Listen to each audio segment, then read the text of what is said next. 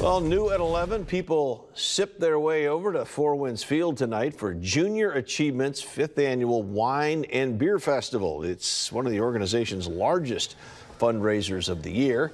People indulged in over 70 unlimited beverage offerings.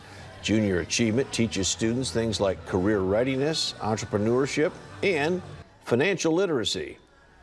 So it helps pay all of the fees that are associated with the classes that we teach to the kids in K through 12. So all of the programming materials that are needed and anything that goes in for the schools for those kids to use and the staff to support that. Over 1,000 people were expected to turn out for tonight's event. Organizers say it brings in close to $80,000 every year.